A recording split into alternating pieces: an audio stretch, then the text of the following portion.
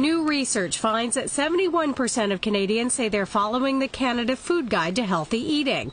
And while this is great news for the health of Canadians, this new lifestyle could be putting the health of our teeth at risk for acid wear. Dr. Jordan Appel is a dentist in Toronto. The acids of many healthy foods and drinks are causing damage to our teeth by softening the enamel and making the enamel more vulnerable to brushing.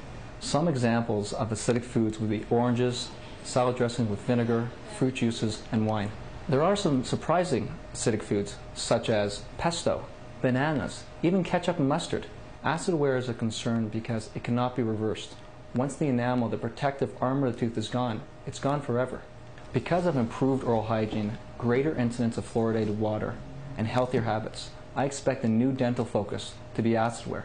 Everyday foods and beverages can range in acidity from low to medium to high. Carbonated beverages, energy drinks, and most berries are classed as higher acidity. Wines, many fruits, and tomatoes are in the medium range, whereas still mineral water, grains, and legumes fall in the lower acidity range.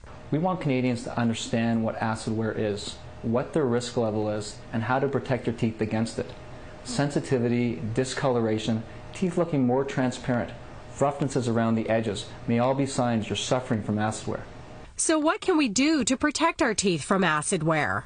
If you're going to drink something acidic, like fruit juices or carbonated beverages, use a straw so you can direct the liquids away from the teeth. If you're going to eat something acidic, don't brush your teeth right afterwards. Wait an hour.